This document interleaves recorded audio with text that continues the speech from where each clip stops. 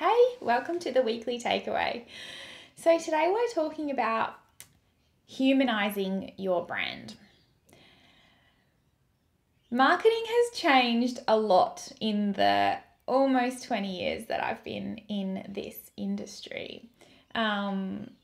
Humanizing, people to people marketing, human to human marketing, showing up on stories, giving behind the scenes tours, sharing family anecdotes were never ever a thing when I first started out, and it took me a long time to shift my own mindset in regards to how that can help to represent your business in a positive way, in a professional way.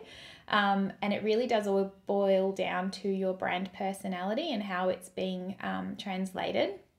However, if you are afraid to show your face on your socials, if you do not have an image or about section on your website, you are going to fall behind, because people connect with people, and that's how you build trust, which then leads to sales. So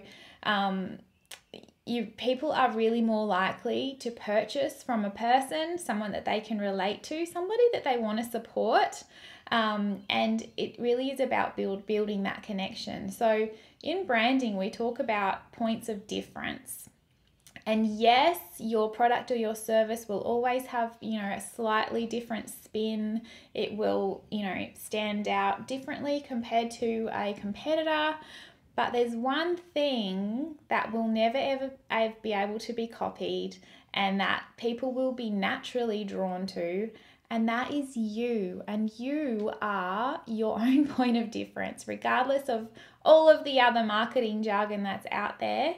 So highly encourage you to do that first intro post.